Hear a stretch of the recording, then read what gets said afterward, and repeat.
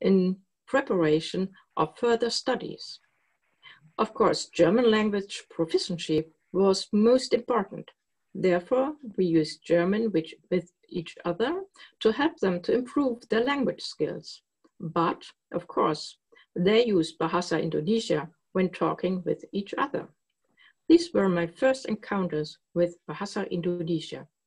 So, what did I learn about the language without learning the language? Next. It was about 40 years later when I recognized that I had already learned something about Bahasa Indonesia. I got a job as a German academic exchange lecturer at Universitas Indonesia in the field of German language and literature. Obviously, I had intuitively understood how they talk to each other, how they react towards each other, their face expressions and gestures, their body language, and the intonation and prosody in different situations. This was my hidden knowledge about Bahasa Indonesia when I started to learn the language in 2009. Next. So, when I signed the job contract in early 2009, I was challenged to acquire language skills before my departure to Indonesia. How did I approach the language? How did I start to learn the language after I got to know that I had the chance to work in Indonesia? Offered to learn the language systematically, but unfortunately the schedule did not fit with other duties I had at that time. So the embassy arranged with an Indonesian student from the Technical University of Berlin for teaching. She had just begun her studies and was keen to improve her German language skills.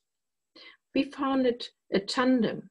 She taught Bahasa Indonesia and I offered a German language training. But her field of studies was a technical subject and she did not have any experiences in language teaching. Our lessons were very much built on spontaneous decisions with regard to content and methods, in a way, unplanned language acquisition. Furthermore, I visited a seminar for Bahasa Indonesia at another university in Berlin, the Humboldt University. But this was for the second semester students, and I was a complete beginner. Both these facts meant that I didn't learn the language systematically in Berlin, but in a fragmentary and volatile way. In short, in an unsystematic way. Next. Shortly after my arrival in Indonesia in July 2009, I started having regular language classes, intensive one-to-one lessons, systematically getting started on simple structures, going forward to more complex phenomena. It was a 14-day course with 5 hours a day. This one-to-one concept was very helpful. I could already use the vocabulary which I had learned in Berlin, and at the same time, I could fill the existing gaps in the field of grammar. Aside from this, the one-to-one classes allowed me to ask all the questions I wanted to ask about grammar or the cultural background of language phenomena. The teachers were very polite and responded with comprehensive information at the school. During the next semester, 2009-2010, I continued learning Bahasa Indonesia in an online course, 1 or 2 times a week. I expanded my vocabulary knowledge as well as my grammar knowledge. At the end of the semester in January 2010, I attended another 5 days one-to-one intensive class and finished the A2 level and proceeded to B1. At that time, I had already lived in Jakarta for 6 months. All the classes had been very helpful to cope independently with everyday life and face a number of challenges successfully. Next. It was especially intriguing that I not only could use the language, but I could, at least partly, understand what other people in public were talking about. The conversation of the local Indonesian people in public transportation weren't like silent movies anymore to me. It was as if a door had opened. The sounds reached my ears and I understood what was going on next to me. I did not feel excluded anymore. In the classroom at university, classroom communication while teaching German language and literature, I recognized what I have mentioned before. The early contact with Indonesian language and people from the beginning of the early 70s provided me with the familiarity with facial expression and gesture.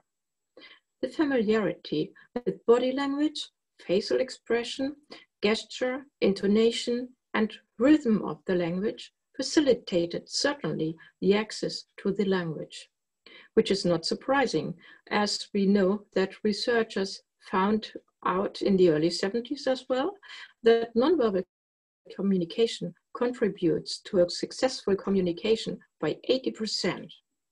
Now I resume my experiences on what facilitates learning Bahasa Indonesia for me. Next. A. The early contact with the language and speakers. The language, B. Language encounters in unsystematical language acquisition situations. C. One-to-one intensive classes. After all, there is a very important fact to be considered before I will turn to the hard facts of the language. Indonesian people are very sociable in communication. This makes it easy to a certain level to learn the language. Very often, Indonesian people address strangers.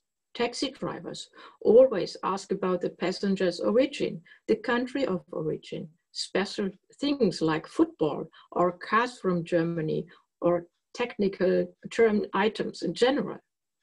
Or they talk about family, meals and food, or school or university in Germany, and so on.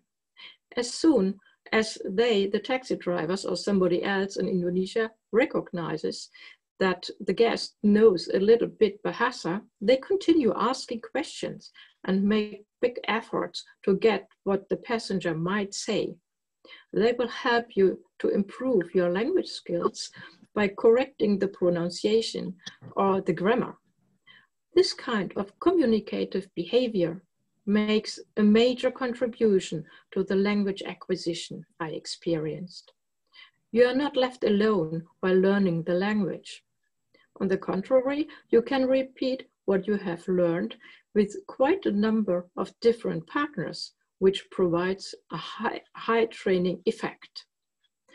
Furthermore, Indonesian people have a high fault tolerance. Nobody feels ashamed if a foreigner makes a mistake. They make big efforts to understand what strangers with a bad pronunciation might mean when they have not yet understood what the stranger intends to say. Now I will turn to what I called the hard facts of the language. Next. Why does it seem to be easy to learn Bahasa Indonesia? Whether it really is a language which is easy to learn depends on the linguistic proximity between two or more languages or one's mother tongue and Bahasa Indonesia. With respect to phonetics, most aspects of pronunciation are easy to practice if, for example, your mother tongue is a Western European language. For example, the R sounds very similar to the Spanish or Southern German pronunciation. The next thing is the typeface. The typeface does not cause problems as the so-called Latin letters were introduced to Bahasa Indonesia in the 1940s. aside of this, there are structural similarities in word formation between Bahasa Indonesia and the German language. This I would like to demonstrate with an example. Next. I choose the example tinggal. Tinggal means in German bleiben, in English stay or remain. We have in German and in Bahasa Indonesia, the word have a kernel or a root syllable. A prefix or a suffix defines the meaning of a word. When we have the same structure in Indonesian language and German language. For example, tinggal, you have meninggal, which has a very different meaning.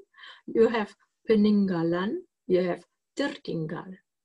In German, we have bleiben, bleib. Bleib is the kernel, the root syllable. And for meninggal, which means somebody dies, passed away, we have a word.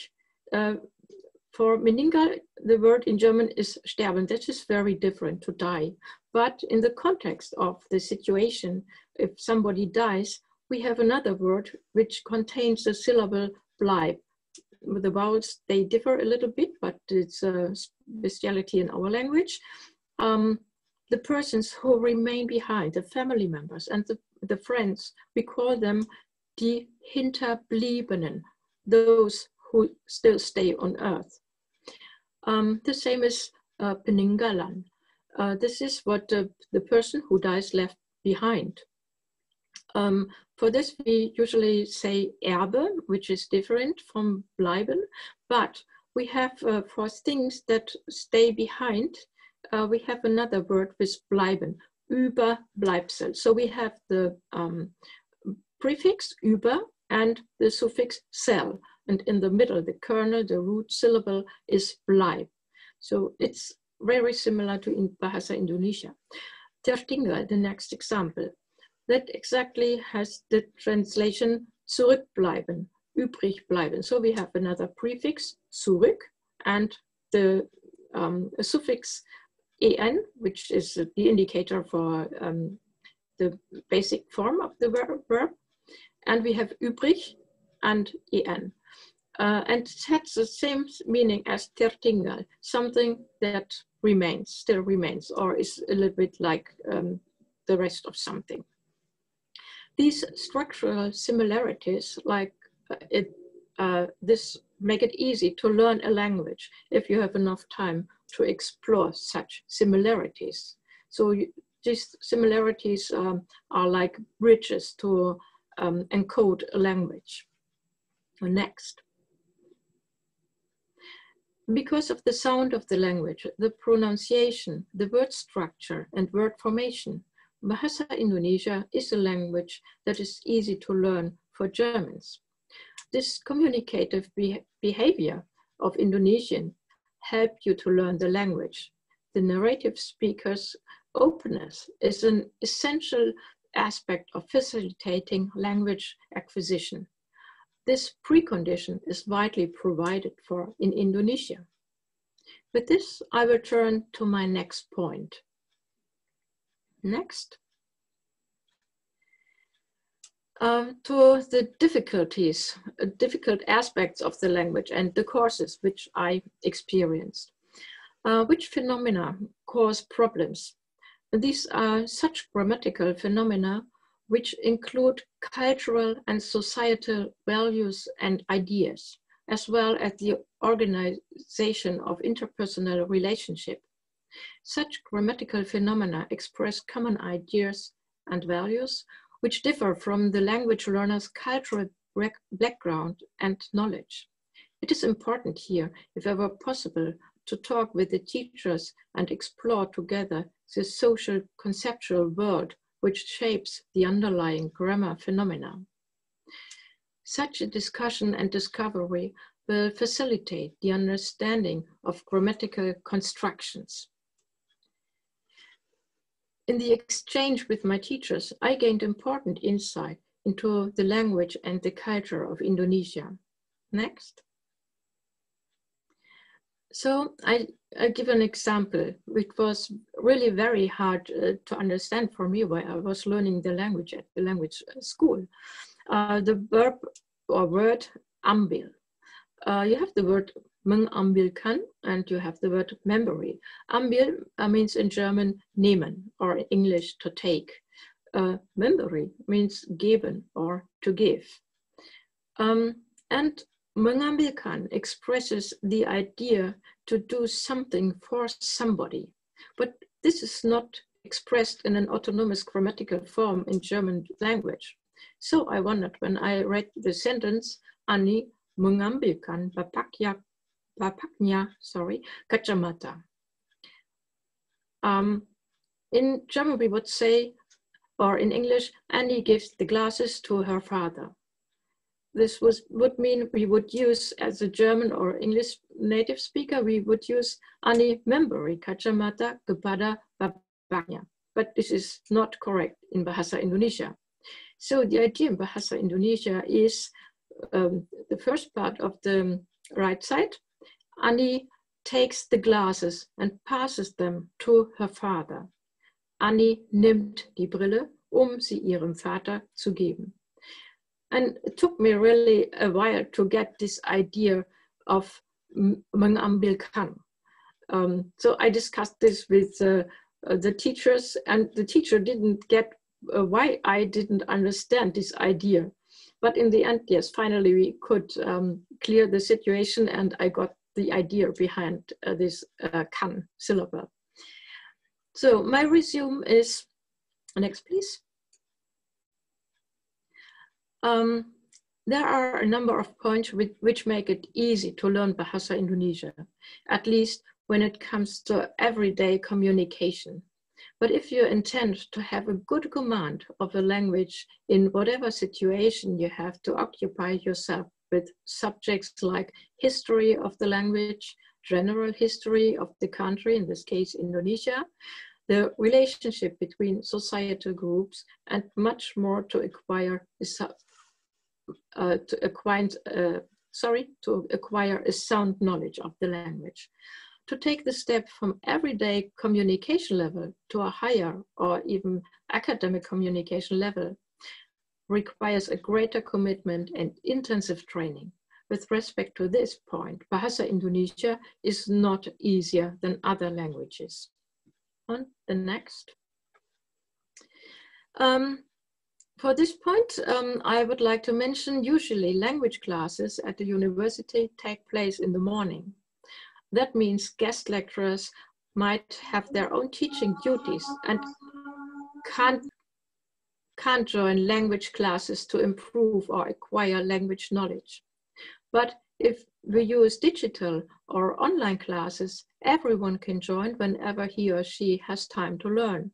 Guest lecturers can connect with each other and learn the subject's special language, as well as everyday communication for academic purposes, which is quite different from everyday language on the road. And next, my short recapitulation and comparison. If I compare the learning situation I experienced while learning Bahasa Indonesia with other learning situations, there are a few points I noticed which foster the learning of a language. Openness towards communication by the people of the country you are in. Early familiarity with the sound and communication habits, although you do not understand a word at all. Active exchange of information on topics about language, comparison of languages and phenomena.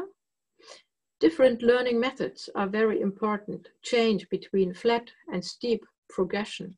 So you repeat, and then you go forward a bit faster. And what is very important, observe communication of the people. But last but not least, you have to see language not only as a learning material, but as a medium of interacting with others. And the next. Learning conditions to acquire the language Bahasa Indonesia are very good and excellent. with respect to this, Bahasa Indonesia is a language that is easy to learn. Terima kasih atas perhatian Anda.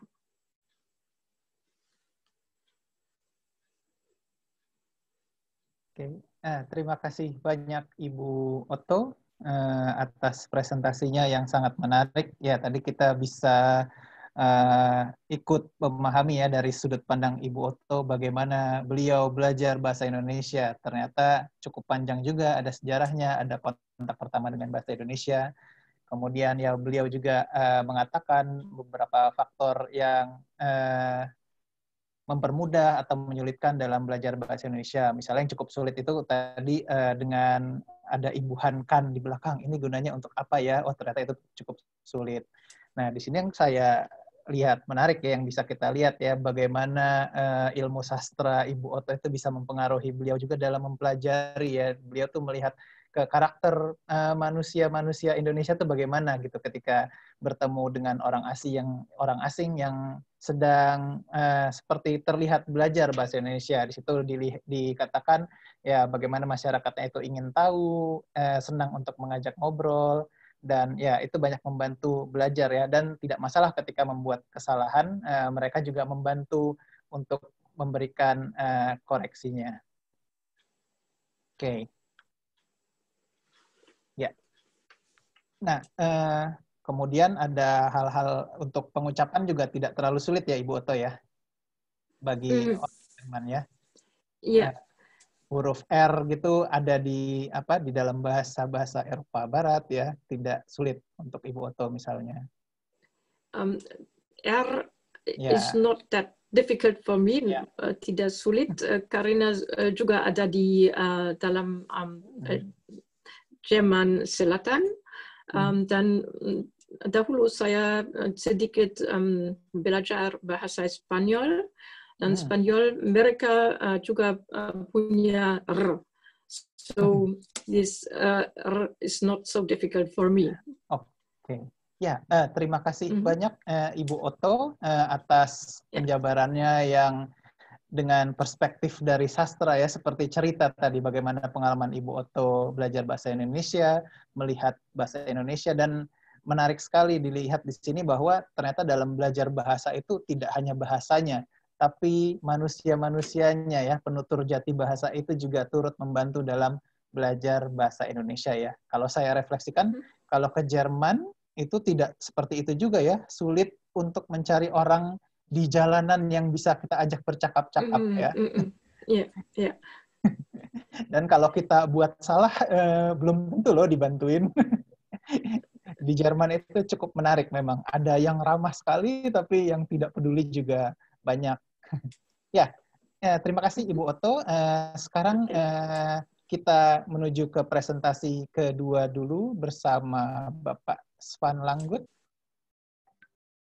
Gimana Bapak Svann Langguth sudah bisa hadir di sini kan? Ada bisa berbicara Bapak Svann Langguth? Halo, saya pikir saya diperkenalkan dulu atau tidak? Ya, tentu saja. Saya akan memperkenalkan Bapak Svann Langguth.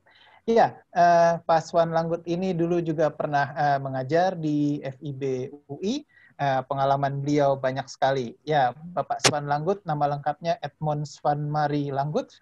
Beliau dilahirkan di Talence di Perancis tahun 66. Ya, kemudian beliau sempat kuliah dan mendalami ilmu ini ya, Study of Language and Cultures of Austronesia di University of Hamburg. Kemudian beliau melanjutkan studi masternya di bidang filologi Indonesia di Universitas Köln dengan tesis berjudul Meum Palo Buginis Narrative di bawah bimbingan Profesor Dr. Pink. Kemudian beliau juga mendapatkan pendidikan untuk bisa mengajarkan bahasa Jerman sebagai bahasa asing di Heinrich Heine University di kota Düsseldorf. Setelah itu beliau melanjutkan, beliau bekerja sebagai DAAD lektor di Universitas Pajajaran ya, mungkin kalau ada teman-teman dari Unpad hadir di sini. Dari tahun 2002 sampai 2007 beliau adalah lektor di Universitas Pajajaran di Bandung, ya, mengajarkan sastra Jerman, linguistik, dan bahasa Jerman sebagai bahasa asing. Kemudian beliau kembali ke Jerman dan melanjutkan program doktoral beliau di bidang Filologi of Indonesia di Universitas Boecken. Disertasi beliau berjudul Not a Word Without Meaning, Sunda as Name and Concept During Three Discourses of Power, di bawah bimbingan Profesor Dr. Edwin P. Wiringa, ya. Nama ini pembimbingnya juga tentu tidak asing bagi teman-teman di FIB UI atau Prodi Jawa yang banyak kerjasama dengan beliau. Ya, setelah lulus S3-nya, Bapak Svann Langguth ini melanjutkan karirnya ke Indonesia sebagai Deputy Director at the DAAD Regional Office di Jakarta dan menjadi lektor di Universitas Indonesia di program studi Jerman, mengajarkan linguistik bahasa Jerman dan bahasa Jerman sebagai bahasa asing. Tahun 2016 setelah selesai karir beliau di program studi Jerman DAAD, beliau melanjutkan ke Kedutaan Jerman di Jakarta. Beliau menduduki jabatan sebagai Head of Division Science and Technology at the German Embassy in Jakarta. Ya, kemudian beliau kembali ke Jerman dan saat ini beliau seorang project manager Get In Cicero di RVTH Aachen. Ya, kota Aachen sendiri tentu buat orang Indonesia bukan kota yang asing, ya. Berkat Presiden Habibie, B.J. Habibie dulu sangat dikenal, ya, beliau sempat kuliah di kota Aachen. Ya, Bapak Svann Langguth ini juga banyak sekali penelitiannya, tapi untuk menyingkat waktu, kita langsung saja ke Bapak Svann Langguth. Bagaimana, Herr Langguth? Ja, guten Morgen untuk orang Jerman. Guten Morgen, Gabriele. Selamat sore buat teman-teman, rekan-rekan di Indonesia. Kalau saya tidak salah, kita bilang saya pakai bahasa Indonesia atau gimana? Boleh pakai bahasa Indonesia atau melanjutkan dalam bahasa Inggris juga tidak apa-apa. Terserah. I don't. It's both. It's difficult for me actually. Okay. Because we're speaking about a topic I don't know all the words in about grammar and language acquisition. I don't know in English as well as I don't know in Indonesian so well. So just tell me. Okay. We will continue in English, yeah, so everyone can understand. Good, in English. So. Thank you very much. Should I share the slides? Or? Yes, please do it. Okay. Moment. Thank you very much again for, not again, as Gabriele, Dr. Otto just said, for inviting me for this webinar. It's a great honor for me to be again in the circle of the UI. Maybe make a full screen. Can you make it full screen, Adi? Yes. Yeah, okay. It takes time. We talked a lot about what kind of topic could I prepare for you, and you asked, same with Dr. Otto, of course, Gabriele Otto, that we should share about our personal experience learning a foreign language, especially Bahasa Indonesia. And of course, maybe also mixing it by what makes it so difficult, probably so difficult to learn German, what I have done. For me, it was a little bit a challenge because I don't have a final opinion about the thing.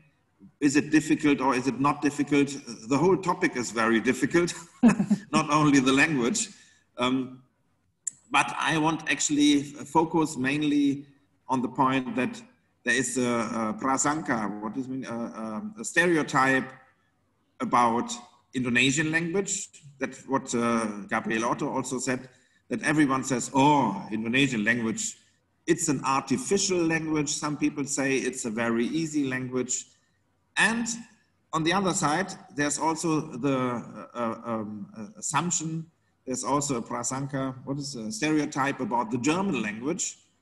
From Indonesian side, they also say, it's not difficult because you speak as you read it, which is for me a quite interesting aspect. And this is actually an aspect I want to focus on a little bit about phonetics, about how to pronounce, and also the connection between a grapheme and a phoneme. So how you write a sound, a language sound, and what is behind the written sign, which sound or which phoneme is actually hidden behind it, and make a little bit of comparison. But this is not really a scientific presentation. It's more mixing up experience and mixing up anecdotes also of my personal experience when I learned Indonesian language and when I was teaching German language in Indonesia. So maybe make the next slide, please. Can you change the slide?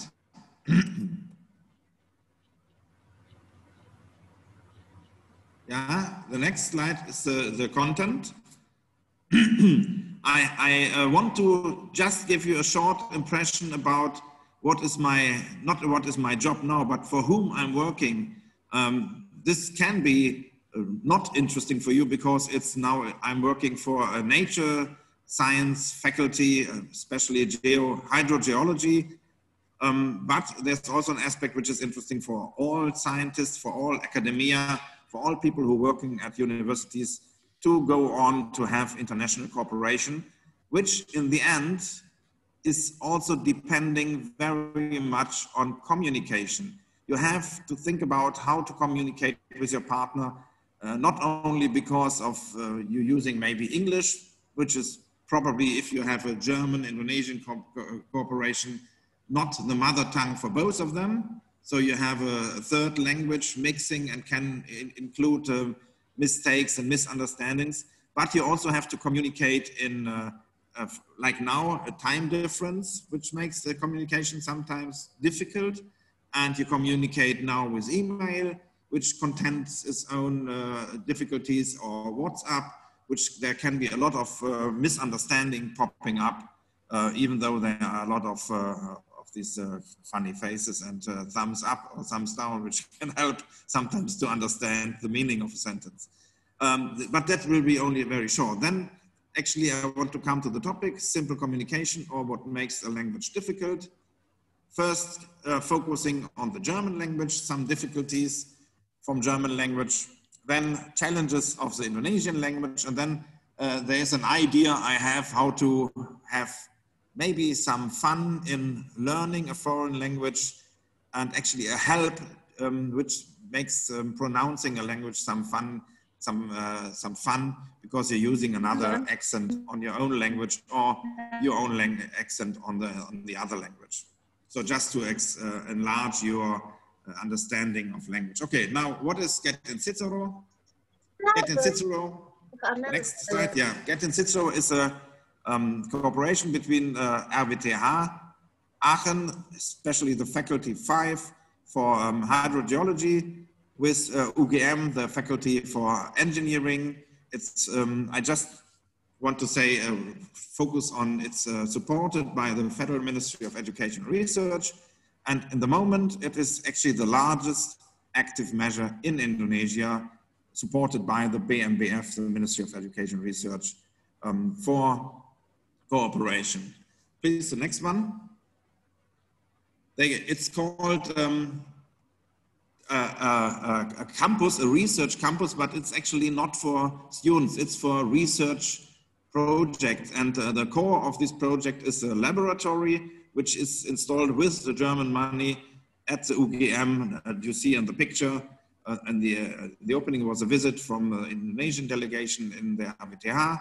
And the second one is His Excellency Botschafter Schof visiting the UGM laboratory, and down there was an opening ceremony to the laboratory, a picture of it. And this is the core. It's funded with nearly 800,000 for instruments. And next slide, please. And it is to be used for joint research projects in 4 clusters, clusters from these faculty of Earth Science here in RWTH. It's environment and water, sustainable georesources, geohazards, coastal risk, energy, and raw materials. Okay, just the next slide gives you an idea about the structure. And this is already the last slide on Get in Cicero. I just want to give you a little bit input and spirit.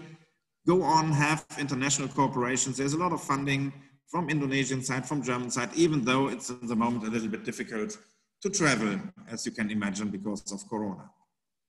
Okay, coming now to the topic. Simple communication, or what makes a language difficult. Please go on to the next one.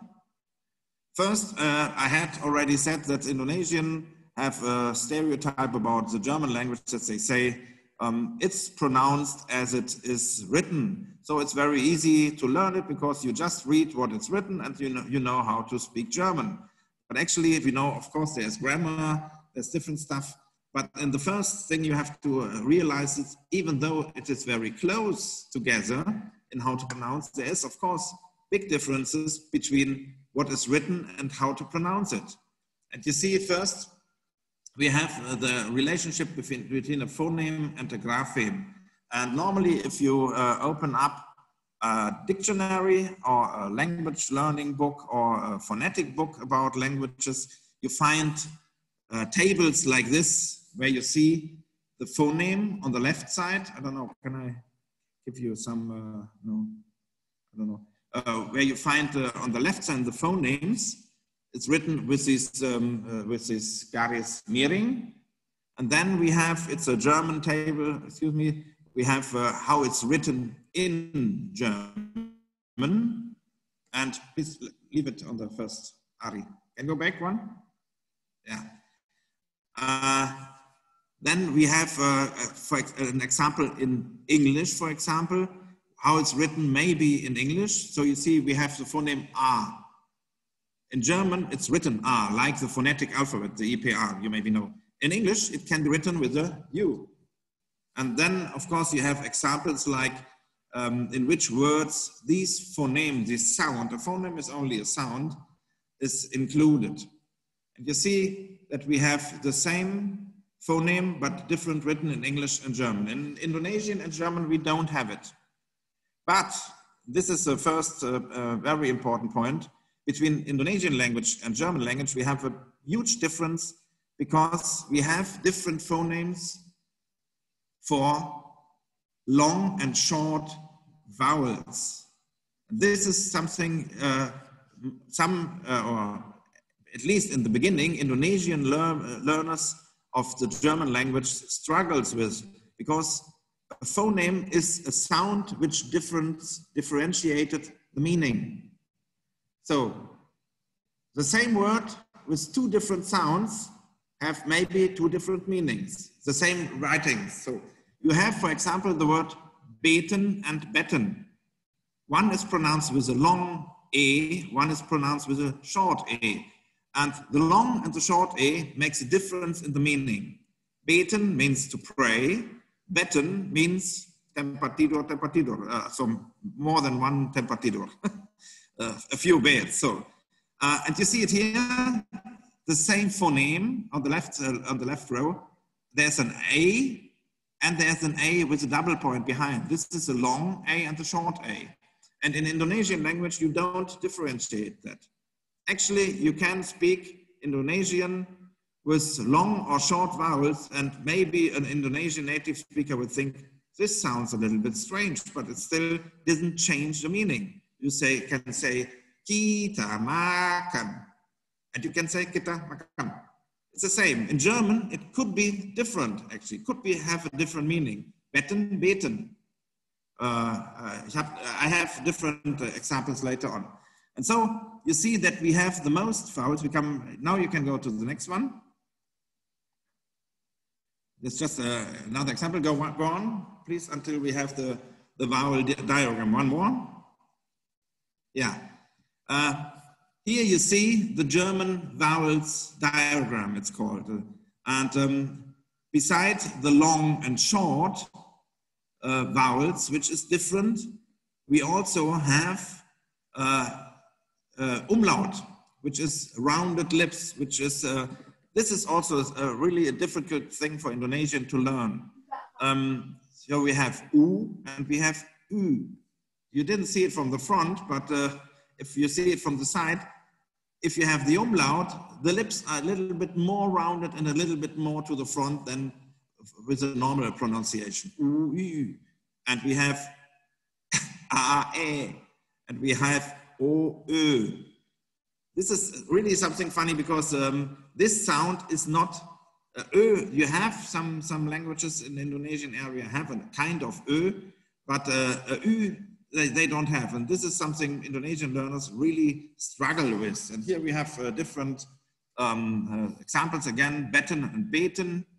We have, you see down there, the last line, we have bitten and beaten. Bitten means to ask for something, and beaten means to tawar, tawar menawar. We have mannen and manen, which means mannen is a man, a plural of man, and manen means, oh, in English, I don't know.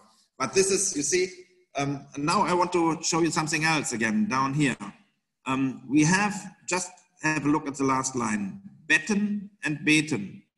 You see that the short E is followed by a double T, which doesn't mean that the T is different pronounced. It just is a sign for the reader that the E is short. This could be nice. You see the same as beaten, bitten.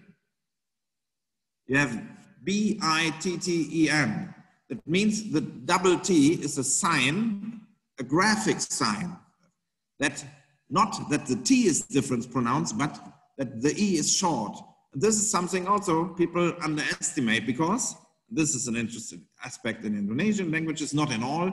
In other languages, a double consonant can mean that you have a geminate. That means that the consonant is also at the end of the first syllable and in the beginning of the second syllable pronounced. So it's enlonged, kind of. In German, it's not. We have betten und beten, bitten und bieten, mannen und mahnen. And now in the end, mahnen, you see that there is also another sign, another grapheme, to show, just to indicate that the A is a long A, which means if behind the vowel is an H, that can mean the vowel has to be pronounced long. So we have, and another example is in the beaten thing. Behind the I is an E. IE, sorry, means this is a long I, E in German. So we have EE means E, a long E. But here you see, this is a difficulty what people have to learn, and it's clearly not that simple that you just read what you see or that you just pronounce what is written, because a long vowel can be written in 3 different ways. One with an H, one with an EA, or just one without anything. You just have to know that it's a long E. So German is not that logical, but no language is logical. Okay, let's go on for the next slide. Yeah, we also have the nice thing, not only umlaute and long and short vowels and different types of vowels, but we also have diphthongs, which is, for example, here it's I, au, and oi. And you see, the writing actually is not correct. We're writing EI and RAI. It's the same diphthong. It's the same phoneme actually, which means I. Actually, you speak like an AI. Then we have au, and the funniest thing actually is the oi, because it starts with writing with an E and a U, but actually it's pronounced like an O going to a E, oi. So nothing to do with the graphemes you see, with the letters you see. Okay, but this is not really a challenge for Indonesian, speakers because you also have these kind of diphthongs. But we come later that it's a challenge for the German speakers because the diphthongs or the graphemic representation of diphthongs in Indonesian is really a challenge for German speakers. Let's go on for the next slide. This is one of my favorite, if you can say so, for phonetics of German. This is called the consonant clusters because it's very, how to say, famous actually, that as a German, you have to be, or as a German speaker, you have to be able to pronounce a lot of consonants without any vowel. Indonesian language is more or less consonant, vowel, consonant, vowel, consonant, vowel. You have normally, every consonant is followed by a vowel, more or less. You have some special, but we see it later again. The Germans don't have it. And it was one of my favorite chapters in the German language grammar book was the consonant clusters of syllables. So one syllable word with how many consonants and how many vocals you can have. And actually you see here that we have in the German language three. Just go down there on the line. We have words with just one vowel. We have words with the consonant vowel, C vowel. We have words with vowel and consonants, and then always single syllables, no? Only one syllable.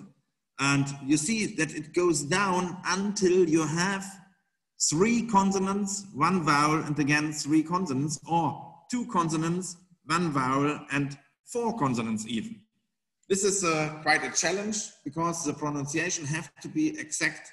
So if you don't do that, Germans are not really, how to say, tolerant, like Gabriele just said, fault tolerant to this aspect if you missing one or two of these consonants.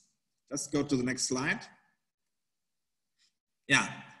Here we have, actually, it's I missed it because it's the same slide as the one. I think it's the one with 5 consonants. And you see some nice examples which you have to learn if you want to learn German. For example, consonant clusters with P. We have consonant clusters with P, F, S, T, like in hupfst. And you have to say hupfst. You cannot say hupft because hupft is different form of hupfst. Hupfst is the second person, you jumping, no, you jumped, so it's a past tense. And if you say hupft, that means he jumped past tense. So you have to pronounce actually hupfst.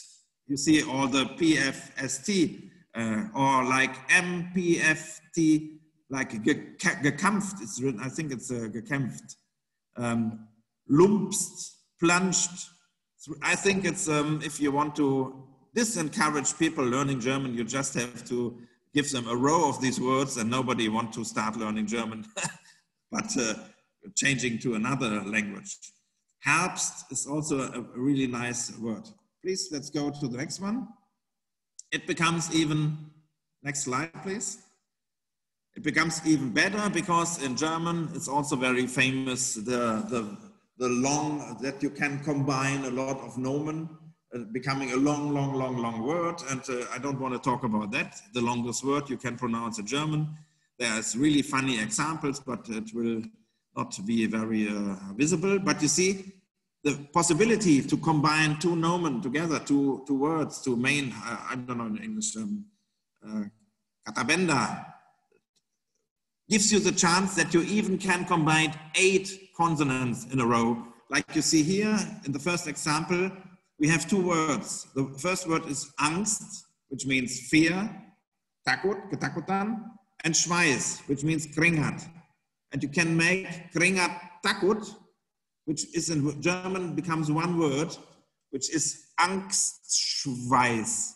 You see we have 2 vowels and a lot of consonants which you all has to pronounce. If not, you will not get your high-level German certification. Or Deutsch-Schweizer, Geschichtsschreibung, Geschichtsschleier, especially the S in the middle, there's a Fugen S, I think it's called in German, I don't know in English, is something which is a foreign foreign language learners try to avoid. I remember from my experience teaching German. Unterrichtsschritt. Okay, or there's angstschlotternd. Herbstschwimmfest. Nächtschnellere. You see, I laugh by myself because if I hear these sounds, I know that it sounds quite absurd for people who want to learn this language. It's difficult, it's a challenge. And also a lot of German people struggle to pronounce them, maybe without, in the times today you have to use a mask actually to pronounce them because, how to say, Hujan Lokal. So let's go to the next one. Another struggle is, of course, also a consonant thing is the X as a phoneme, that you have ich und ach. And this is a phonetic phenomena. It's called allophone because it's the same phoneme but has different realizations depending on the sound surroundings. So if you have more vowels which are pronounced in the front, like E, it's more like ich. And if you have vowels like an A in the back, you have an ach, ich. The funny thing is, or maybe it's not funny, I don't know, but an aspect is that people in the Swiss German, they have only one realization, which is the one in the back, which makes for German speakers, I have to say, it's sometimes funny to listen to Swiss people. They say ich. For us, it sounds not correct, but actually in Swiss German, you only have one realization of these allophone. Of course, learning German is not only about phonetics, but I don't want to extend my examples of fear to the inflection I've learned. It's in English, so flexion, to gender, to grammatical cases and time, and go on and go on. There's a lot of challenges to pronounce it right. Let's go to the next one. Oh yeah, I put this in just to make clear again, not to make clear, I think it's a very nice example. I like this picture. It's from Saussure, from his linguistic excourse, and it should show the connection between, it shows the connection between what we pronouncing, the sounds, and actually the imagination, but you also can make it like the sounds and the grapheme, how you represent it visual. It's nearly the same. And you see that the thing is, it should be segmented. That's the dotted lines from A to B. And this is the most important. And these segments are arbitrary. There is no logic in it. And you cannot ask why is an A in English written U and in German written I. This question makes no sense. The thing is that this is a standard and you have to know how to pronounce it, and there are certain rules. And the arbitrarity is also important because language is not a logical system. And we come back to this later. German tends to be quite logical. This makes it very difficult. The German language tends to define everything to the point, so that you normally, you have also misunderstanding, but normally, if you pronounce a sentence, or if you write a sentence anyway, correctly, then there is not much variation in meaning in German language. We come back to that in Indonesia later, if it's the same or not. But you see, you have to learn a lot in Germany to pronounce something correctly. And if you pronounce it correctly, it expresses what you are thinking. And maybe in Indonesian, it's a little bit different. Please, next slide. Challenges of the Indonesian language. Next slide. None, because it's so simple. Everyone can learn it in 2 days. I think Gabriele Otto also made clear that she needed longer time, and there are challenges, of course. Next slide. Really none. Of course, there are a lot of challenges. Please go on the next slide. Yeah, we have the so-called, it's so simple, it has no grammar, everyone says. But that's not true. The grammar is just different. As I said, For example, there is no gender, but that doesn't mean that Indonesian, if they speak not including gender, I'm quite sure that if people using the word dia, which means he or she, or in German even it, if there's a story, they are quite fast coming to the conclusion if someone is talking about a woman or a girl, a woman or a man, sorry, a girl or a boy. For me, it drives me normally crazy if an Indonesian tells a story and he's starting with dia pergi. I always directly ask, he or she, is it a boy or a girl? Maybe, actually, it's not important. Maybe it's an example that we have a more, it's diverse language, because is it so important if it's a man eating or a woman eating? For us, as a German, we have this grammatical structure that we have to define. Is it a he, a she, or a it? And then we start imagining the story, but in a lot of contexts, it doesn't make any, it's not necessary actually. But of course, you see, it can be a problem. So you have no inflection. It's not true. We have some examples given by Gabriele Otto before. Plural singular is not as an inflection in past, but of course, Indonesian language has a way to express if there is more than one people. And then again, the thing that people say, oh, it's very easy because you pronounce it as it's written. Just give you an example again from phonetics. It's one of my most favorite examples because I was really stunned. I had a student who was saying that she had she had a ball pen, it's written, a letter friend, and she said, his name is Uhr. And I said, who? Uhr. What? No, there's no German called with the name Uhr. And actually it was the German name Uwe. And you see that we have a different realization of the phoneme phi, which is in German, it's realized with labiodental, which means your lower lip goes on the teeth. V, you have to do it. In Indonesian, you pronounce this V with bilabial, so w, and more softer even, w. It's Jawa. In German, it's Java, the island Java. And in English, it's also the island Java. But in Indonesian, it's for sure Jawa. Okay, and then I said again, we have these long and short vowels. But in Indonesian, you have stressed and unstressed vowels. So not the length is important, but the stress. And this is very difficult for Germans, Indonesians speaking German, and German want to learn Indonesian because, for example, normally they don't say teh, they say te. I want to drink tea. Saya mau minum tea. And if you say that in a warung, nobody will give you tea because they say, what? We don't have tea.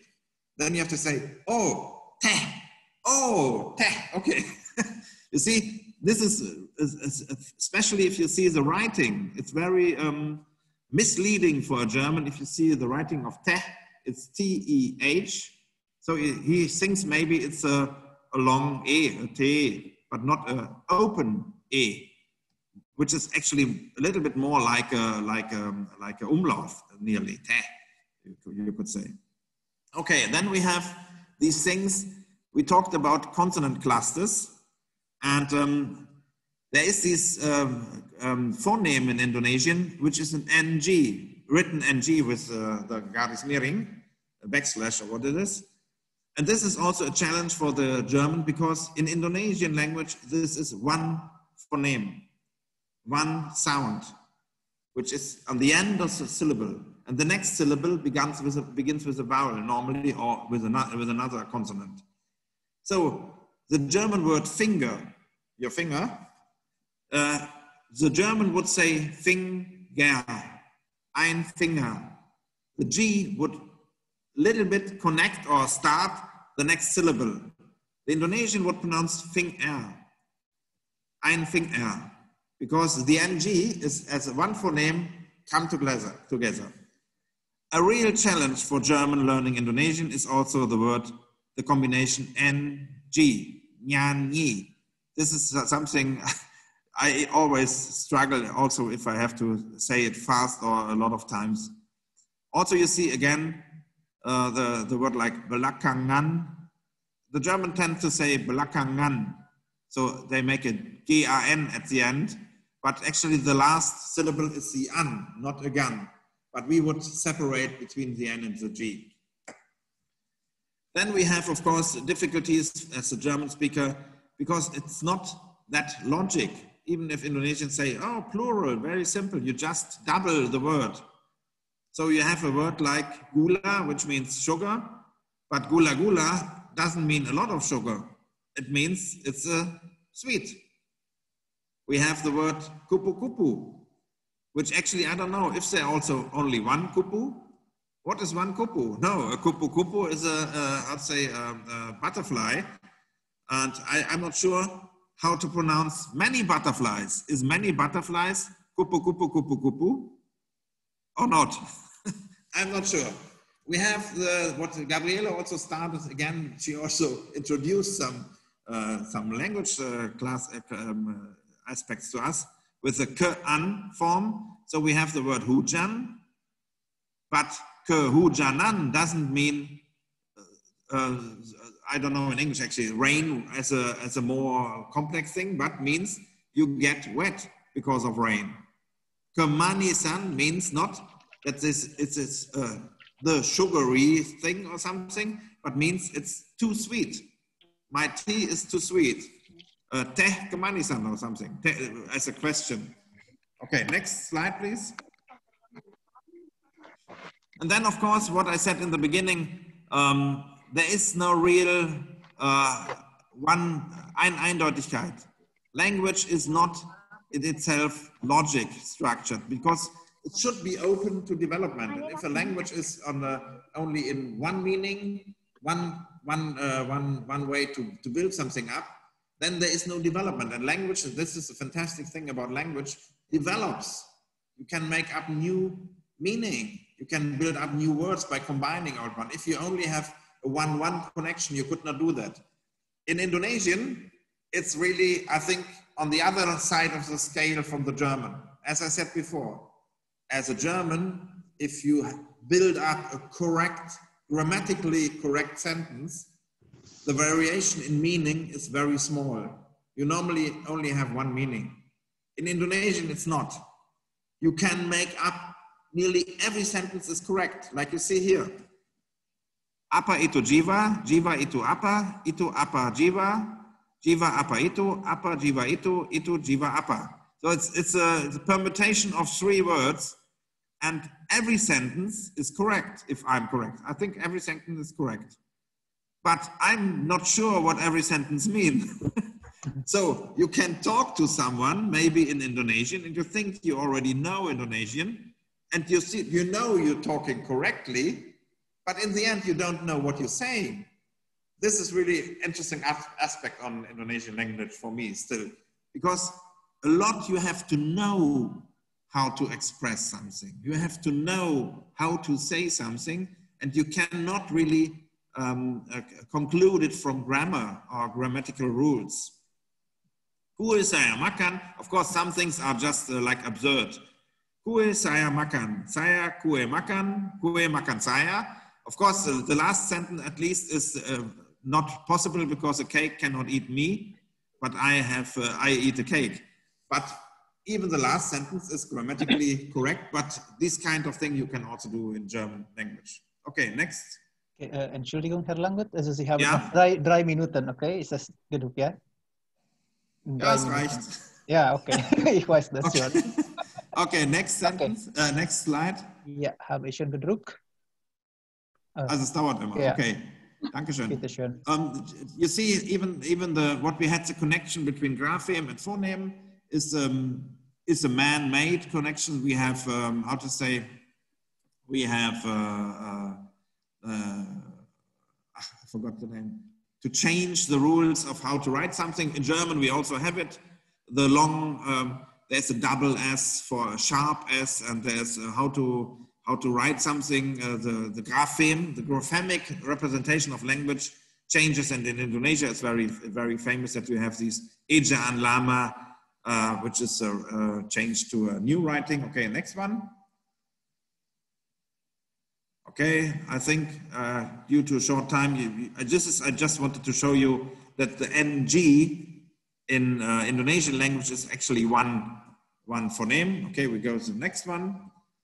Ah, yeah, and you see something is written. I didn't found any examples actually, but just see the last.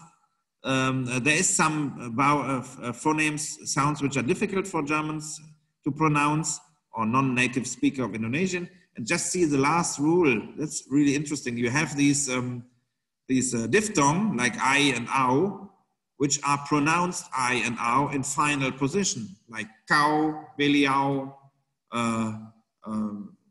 Sorry, I forget now. There's only a not nice word I remember, but they are pronounced as separate vowels if they are found on another place. And this is, for example, not. You see, it's a not logical thing. But in German, you had always au is always au. Not always, we also have some different. Okay, next one. So this was just to compare the vowel system, and you see we have much more vowels to learn, but mainly due to umlaut and due to long and short versions. Okay, next one. Yeah, I think just go to the next one. Because I just want to give you a last, I didn't bring the example now with a foreign accent. Next one. Yeah, this one. I just want to finish my presentation now with something I learned about Indonesian language very lately. After so many years speaking and learning Indonesian language, there's also, I think, the impact of having a wrong perception of other people. And I just want to talk openly. Sometimes I think the accent of Americans speaking Bahasa Indonesia is very hard, because Americans have a problem sometimes to imagine other language because they are living in an English or British also English speaking world, or Australians. They don't need to learn other languages because they everywhere they go, nearly everywhere, or a lot of countries, they can speak English. So, and I was in Sumatra, and there was an American who said, "Saya mau lihat orangutan," and I said, "Oh, what a hard accent, orangutan." No, not yet, please. I know I finished, but last the story. And I thought, how that he has only a little bit, not really a feeling for language to speak it orangutan. But then he was actually using an English sentence. I want to see orangutans. I said, can you not say I want to see orangutans, because this is how they called, also in German, orangutan. And then I had a look, and you see it here in a dictionary. And this is interesting because orangutan is already an English word, becomes an English word, is incorporated in the English language, but with the pronunciation orangutan. So he correctly pronounced it, even though there is an Indonesian version of the word which means orangutan, and it's said orangutan. So this is what I want to say at the end. Thank you very much for listening to me, and I'm looking forward to the discussion. Oke, terima kasih banyak Bapak Langguth atas penjelasannya dengan banyak contoh-contoh yang luar biasa. Mungkin bagi anak-anak yang belajar bahasa juga cukup sulit ya untuk memahami sisi fonetik ini sedetail itu ya. Terlebih lagi juga sekarang penggunaan lab bahasa mulai ditinggalkan untuk pronunciation, tapi tentu banyak penggantinya. Oke, untuk mempersingkat waktu, kami juga sudah mendapatkan banyak pertanyaan dari teman-teman yang hadir sekalian, dan kami berterima kasih untuk itu. Kami mengundang Bapak Langguth dan Ibu Otto juga untuk bersama-sama berdiskusi untuk mencoba menjawab beberapa pertanyaan yang masuk. Ya, mungkin kita mulai dengan pertanyaan yang termudah. Bagaimana cara Bapak Langguth dan Ibu Otto, cara yang paling mudah untuk mempelajari bahasa Indonesia bagaimana? Can you repeat this in German? Ja, wie lernt man am leichtesten Indonesisch? Ja, Sie können das auf Deutsch antworten und ich werde das übersetzen ins Indonesische. Okay. Wer zuerst? Du. Okay. Ja. Oder?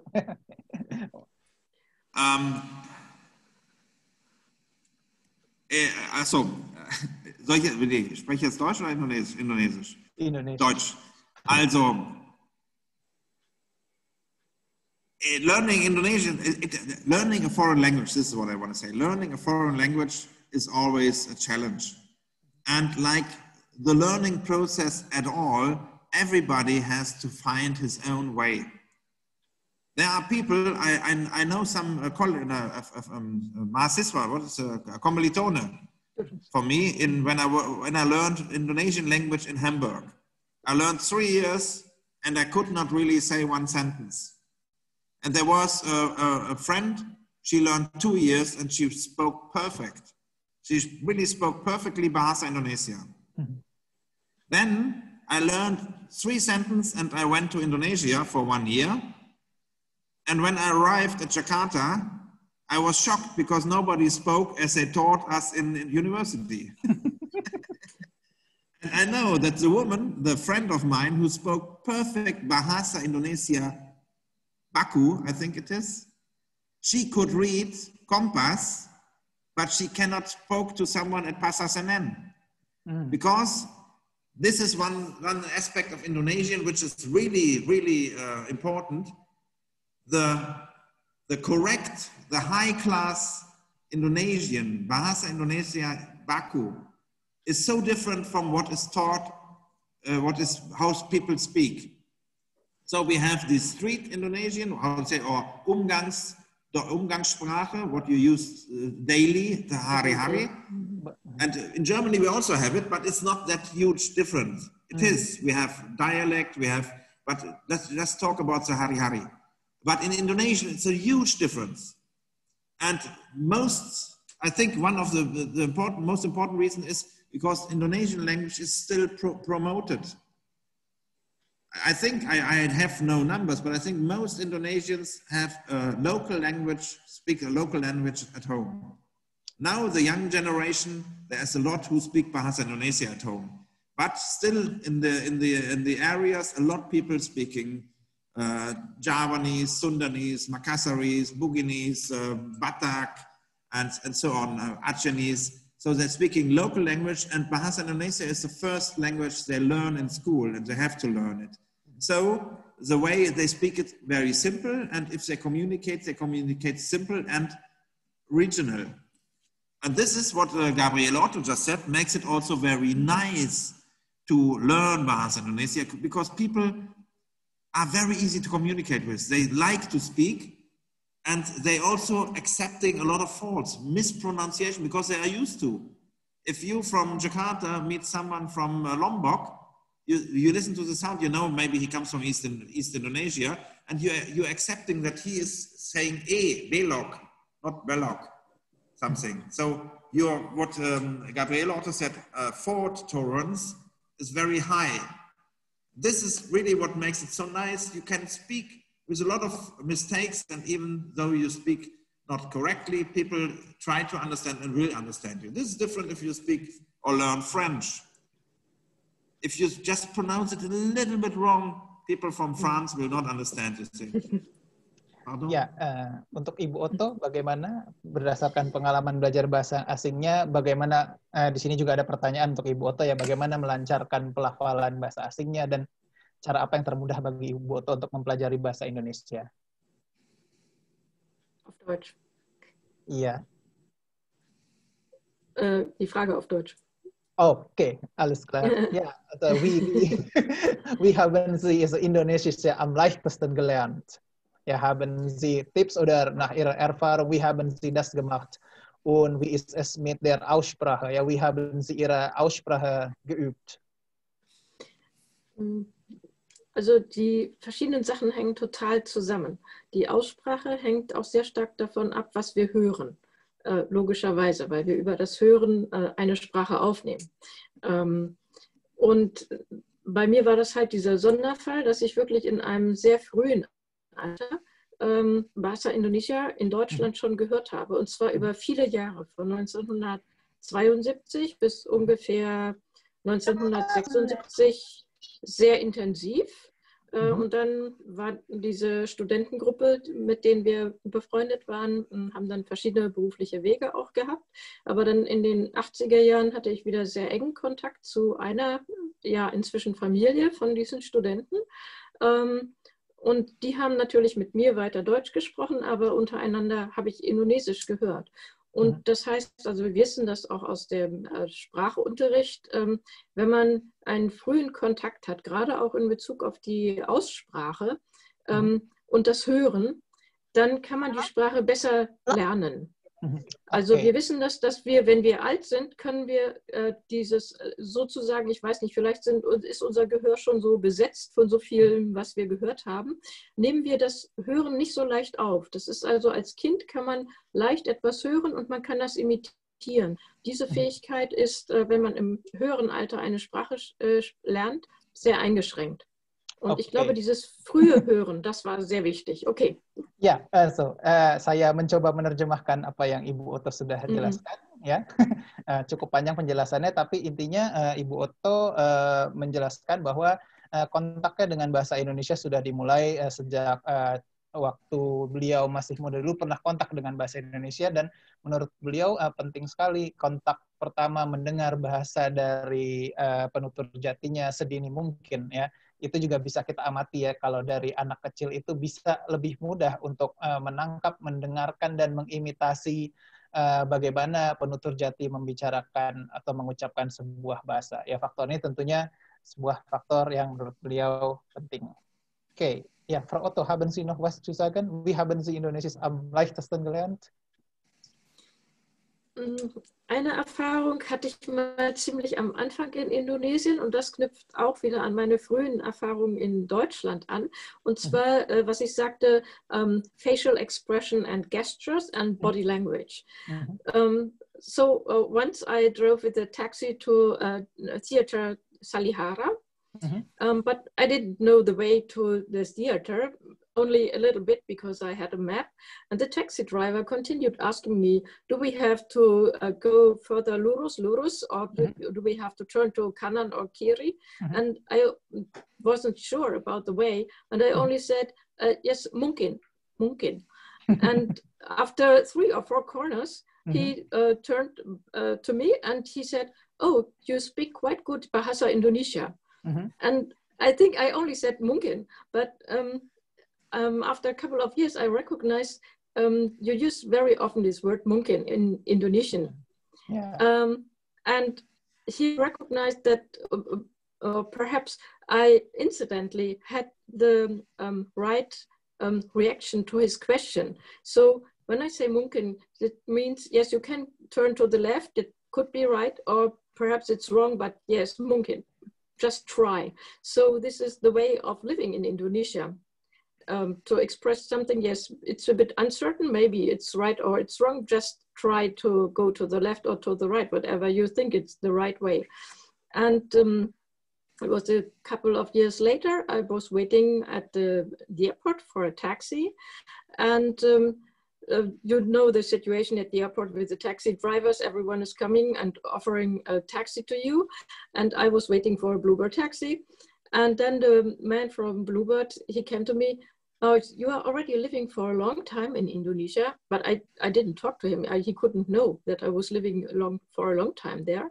But I think he has observed that my body language towards all these offers were perhaps I already adapted a little bit to Indonesia. So my body language was what Indonesians would have expressed by body language to all these offers. So I think this body language is really very important, and that is what I mentioned very shortly in my presentation. If you want to learn the language, you have to observe your surrounding, your environment, how people communicate with each other. For example, I very often went to theater or concerts in Jakarta.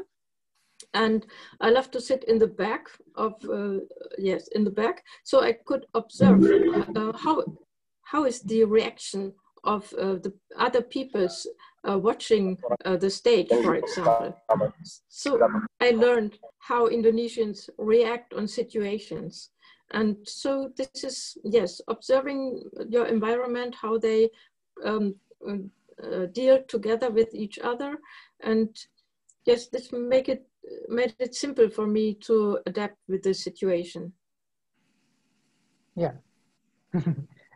Ya, pengalaman yang menarik ya dari Ibu Otto. Ya, kita coba ke pertanyaan selanjutnya. Tadi sempat disinggung juga sama Bapak Langguth ya tentang bahasa informal dan formal dalam bahasa Indonesia.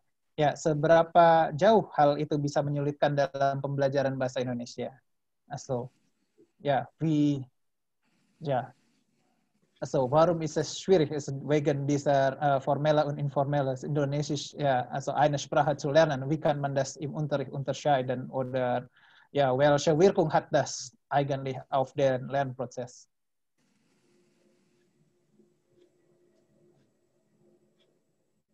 Ibu Otto oder Bapak Langguth?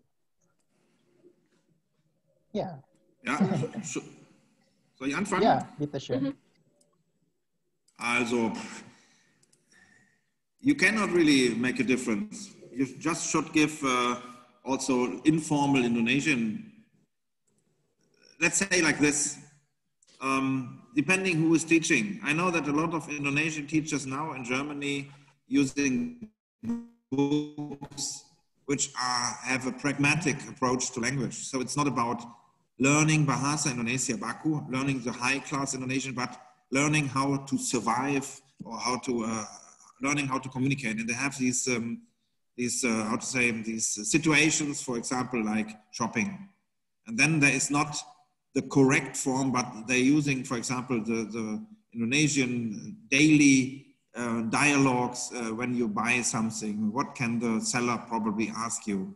Or how to communicate in a restaurant? Or, so actually there is now, they differentiate. But I know, of course, if you learn Bahasa Indonesia, like me, at the university, what should they do? They cannot teach the wrong thing. Same like you. I see my colleagues here teaching a German language. You cannot teach your students the wrong use of dative, even though most Germans don't use the dative in the right form. So that's the way. But of course, make clear what is the purpose people want to learn the language for. Indonesian, you have to learn both. You have to learn two languages, because if you want to read newspaper, you need the high class, the standard, the high standard Indonesian language. If you want to read most literature, novels, you need high class Indonesian. Not all, because there's also mixing, of course, mixing colloquial forms and Bahasa program on something. But of course, newspaper, for example, is actually the best thing. If you want to read Kompass, you need to learn Bahasa Baku. That's for me. Ya, dan bagaimana menurut Ibu Otto? Ada, also wie ist Ihre Erfahrung also mit Hochindonesien oder informelles Indonesisch mit Dialekten? Ja. Yes, at first I only learned what the people speak on the streets, of course, and with the academic level, yes, it was quite difficult because yes, my working language was German, of course, because I was teaching German at the university. So for the active use of the part of academic language, Bahasa Indonesia, there was not really a need for me. So I only adapted maybe to some body language or gestures or some form of politeness and so on. But I learned something, of course, while reading the bachelor thesis from the students. But I didn't use it for active. I didn't have the active use of Bahasa Indonesia on the academic level, and this I regret really a little bit. But I didn't have enough time, and the courses were in the morning, so I didn't have the chance to learn this. But I think that would be quite useful to learn academic language as well, or this Bahasa Indonesia buku. Yeah. Okay. Thank you for the. Ya, terima kasih untuk jawabannya dari Ibu Otto. Kita coba lagi ada pertanyaan selanjutnya.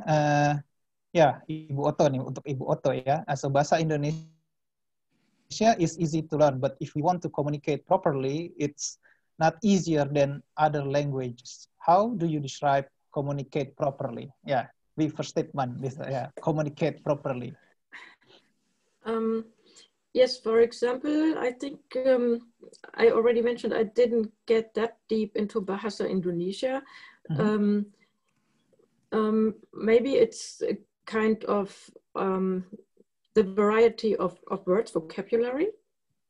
For everyday language, you have not that much words than you have to use for academic purposes. And for grammar, it's important. And maybe if you talk to somebody, I know there are differences. You actually have to make whether you're talking to somebody who is on a higher societal level than you are, or the same level, or if there is somebody who is not at the same level as you are. So for us in Germany, we could not really imagine what that means, but in Indonesia, I think it's very important. So maybe if you learn only the everyday language from Bahasa Indonesia and you address maybe a professor or somebody at the university, maybe it sounds a little bit impolite. So you should learn all these things about, yes, academic, everyday academic language. I think that would be very important. Because if you address somebody as if you would talk to some like Pembantu, maybe it's very impolite for Indonesian. So yes, that's the proper language I meant. If you talk to a professor, you have to use a different language. Yes. Ya, dari Bapak Langguth ada tanggapan untuk pertanyaan tadi, apa itu berkomunikasi secara proper, secara tepat. Apa yang paling penting menurut Bapak Langguth? Practice, as I said. The mixture is, it's funny. My Indonesian is far from perfect. I made an Indonesian language test at the UI and it was not that high. But I know that in some situations, people say to me, professors, for example, I know a professor for art in Bandung, he said, you speak so good Indonesian. I said, how can that come? Of course, there is no properly. It depends on the connection and you have to practice. Practice is the thing. Because as I said in my presentation, one main point is you have to know a lot of things, how to say it.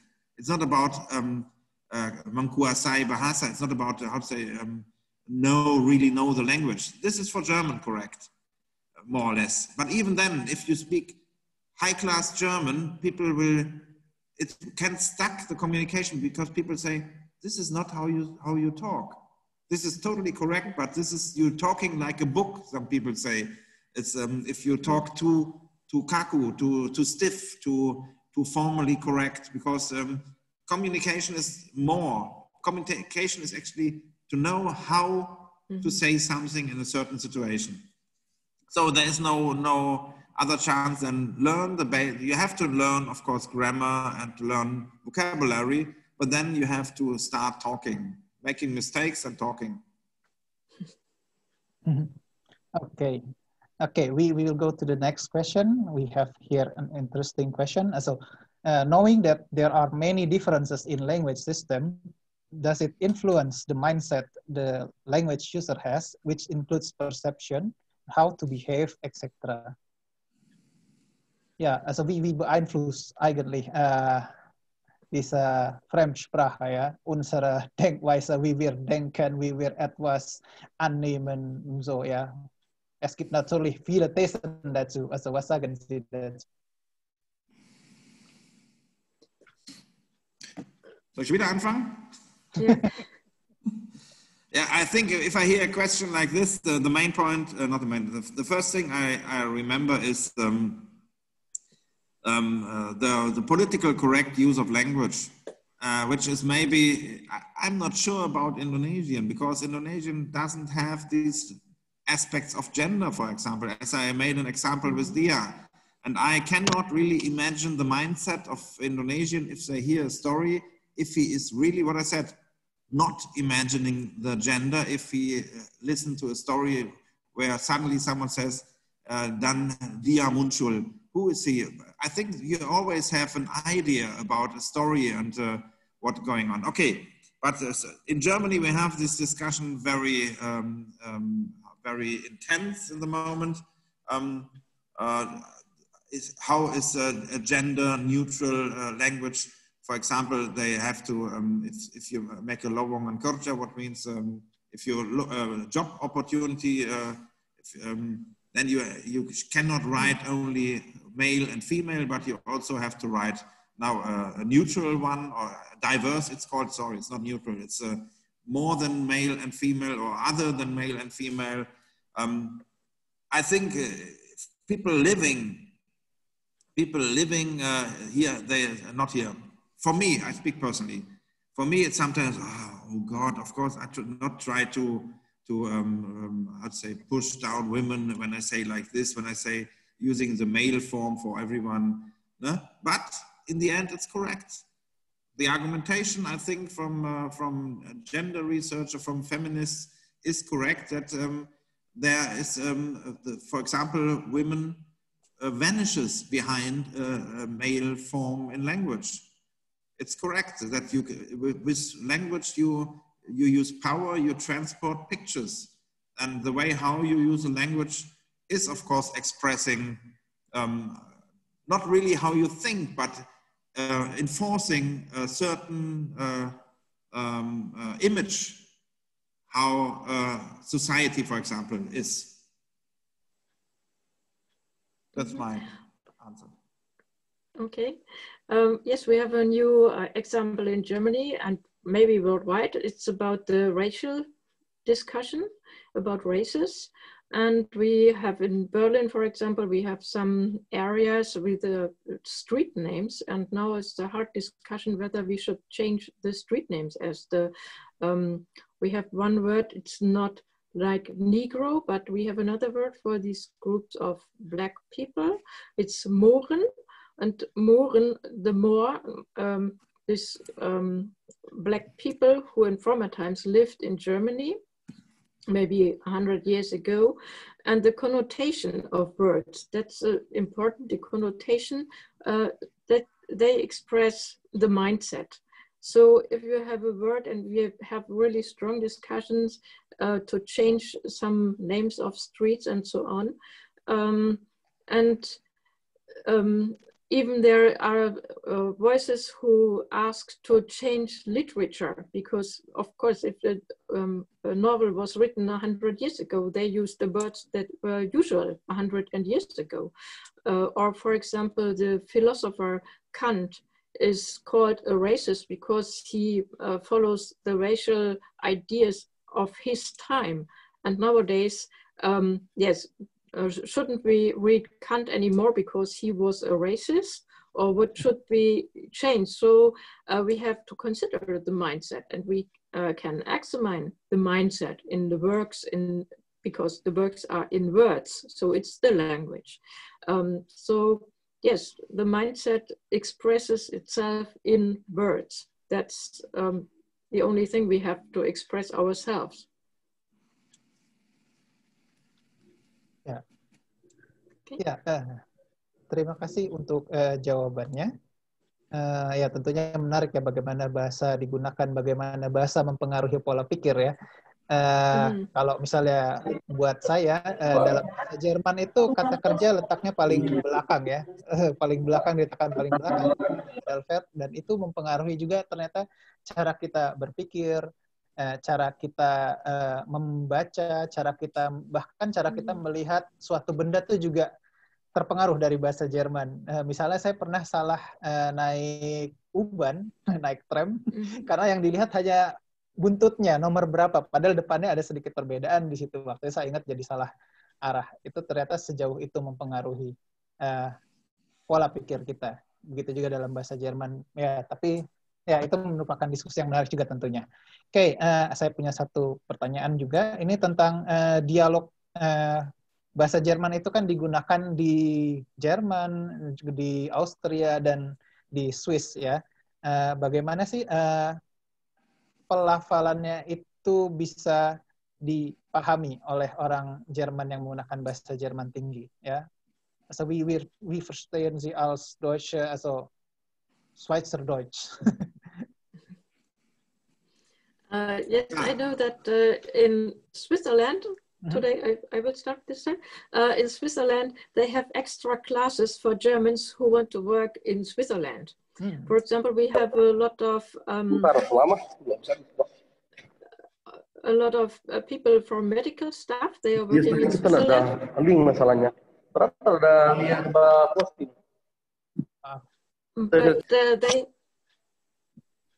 But they have to learn Schweizerdeutsch, and they would not understand the patients from Switzerland. And the patients would not understand maybe somebody coming from Germany. I think it's not that strange with Austria. Austrian dialects are much closer to our dialect, except in its province in the western part, quite close to Switzerland.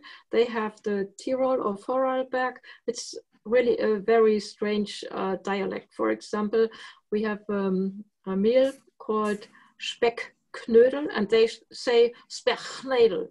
So we can't guess this is the same word. So yes, but I think when I go to I'm from the northern part in Germany, when I go to the very southern part in Bavaria, and people from Bavaria are talking to each other in their dialect, yes, it would be very hard for me, and I probably wouldn't understand everything they were talking about. Yeah. Langguth? Yeah, I have to admit I've never been to Swiss, so I don't know. I know that looking for the way of German as a language, which is not only for Germany. So they made up this area. It's called Dach. It's a combination of D for Germany, Deutschland, A for Austria, and CH for Confederatio Helvetica is for Swiss. So the languages where German is spoken. And this makes it actually difficult for German language learners, because they say Germany is more than only German in Germany. And for example, if you do a language test at the Goethe Institute, there's also an oral part where you normally have someone calling at the phone. And I really pity the Indonesian students or the language learners who want to do the test, because sometimes there's someone calling from Swiss. And even for me, it's difficult just to react and to understand a Swiss German speaker on the phone. And for me, it's already difficult to understand a German speaker on the phone sometimes, because you have to focus on the topic and stuff, and suddenly you have to focus also on the phonetics because it's different pronounced. But that's the way it is. They made up this language area. Actually, if you have a little bit of language feeling, you can feel it. I think Swiss German is more difficult than Austrian. I would agree with Gabriele. And I don't know, in Tirol, I also never been there, at least not in a restaurant. Ya, memang meskipun sama-sama bahasa Jerman ya, tapi bahasa Jerman Swiss dengan bahasa Jerman Austria dengan bahasa Jerman yang digunakan di Jerman sebagai bahasa formal itu perbedaannya cukup jauh ketika diucapkan ya. Secara tertulis mungkin perbedaannya masih bisa lumayan dikenali, tapi begitu diucapkan itu kita tuh apa ya, terutama buat saya orang yang belajar bahasa Jerman sebagai bahasa asing itu sangat jauh sekali perbedaannya. Ya, kemudian saya ingin ada satu pertanyaan lagi ya. seberapa baikkah kita menunjukkan kemampuan bahasa asing kita menggunakan pelafalan yang baik. Maksudnya gini, kalau dalam bahasa Indonesia, kalau kita menggunakan bahasa Indonesia secara lancar dan baik, apakah itu bisa berakibat kontraproduktif juga terhadap komunikasi? Misalnya, ketika di Jerman, kalau kita menggunakan bahasa Jerman secara cepat, baik, kadang orang tidak menyesuaikan dengan kecepatan kita bicara. Oke, soll ich also die Frage ins Deutsche übersetzen? Ja. Ja, also ich habe mal schlechte Erfahrungen damit, also wenn ich schnell auf Deutsch rede, dann versteht man, dass ich schon gut in Deutsch bin, ja, obwohl eigentlich noch nicht war. Ja, und das ist kontraproduktiv. Also was sagen Sie zu dieser Situation? Soll man immer zeigen, dass man gut in einer Sprache ist, oder muss man auch zeigen, dass man noch Schwierigkeiten hat? Yes, I think you have to show that you still have some difficulties. I had a similar experience when I talked to the school of my son who studied in Scotland. And of course, I prepared my phone call, and I told them everything I intended to tell them, and I put my questions, which I prepared, of course, but then they answered as if I am almost a native speaker, but I didn't get the answer because I couldn't get what they were talking about. They had a Scotch accent as well, so it was really hard. And then I decided, yes, every time I have to talk to them, I will talk very, very slowly, so they have to talk slowly to me. And I didn't prepare. Yes, I prepared that well, but I hesitated to use some expressions to show them I'm not sure whether expressions are wrong or right. Yes, if you're not really experienced to communicate like a mother tongue speaker very fast, then you have to slow down your language. That will help and give a sign to the other one that they have to slow down answering your questions, for example. Ya, bagaimana Bapak Langguth punya pengalaman juga dengan hal ini? Yeah, I would totally agree. If you speak too good, and if you speak over your level, so then you get an answer which you probably don't understand. So sending a sign about the language level would be nice. But on the other side, actually, it's a challenge, and I think you should always be challenged, because you know what I have in the other direction. I had a friend from India. She spoke perfectly German, really, and we were on the train, and then suddenly there came the conductor checking on the tickets, and she suddenly spoke like, "Next ticket." And I looked at her and said, "Who is she? Why don't she speak normal?" And she said, "It's more easy. If I don't speak good German, they just leave me alone." So, you can use a lower language level, of course, so people don't bother you. Ya, itu pengalaman yang sangat lucu ya. Saya juga pernah diceritakan ayah saya, waktu mereka sekolah di Australia, temannya dihentikan oleh polisi. Kemudian karena melanggar sedikit lampu merah, dia mengatakan dalam bahasa Inggris tapi bahasa Indonesia yang diterjemahkan ya. So me, I drive good, brake not it, something like that. Itu jadi polisinya akhirnya mengampuni kesalahan dia. Ternyata juga ada baiknya juga trik-trik ini digunakan ya. Oke. That's right. Oke, saya ingin berterima kasih banyak atas waktunya di jam kerja Ibu Otto, Bapak Svann Langguth berpartisipasi pada webinar yang kami selenggarakan. Terima kasih banyak. Tentu ini menyita banyak waktu Bapak dan Ibu sekalian. Kita komunikasi sudah dari 1 bulan lalu dan menyiapkan materi segala macam. Mudah-mudahan 2 jam ini menjadi 2 jam yang mengesankan juga bagi teman-teman yang hadir di sini, memberikan kesan yang baik dan manfaat. Kami mohon maaf sebelumnya, tentu masih banyak kekurangan di sana-sini. kami berusaha memperbaiki dan tentu mendengarkan juga nasihat-nasihat yang masuk kepada kami. Kami mengharapkan Bapak-Bapak dan Ibu-Ibu sekalian sukses untuk kedepannya, semua tetap sehat, tetap semangat, dan hidup terasa lebih ringan daripada ekspektasi kita.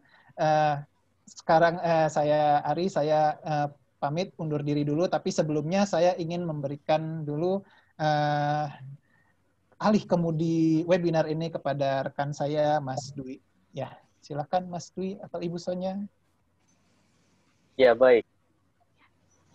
Terima kasih Bapak Muhammad Ari, selaku moderator. Baik, demikian tadi Bapak Ibu peserta webinar Bahasa Departemen Linguistik. Kita telah mendengarkan paparan dari kedua pembicara dan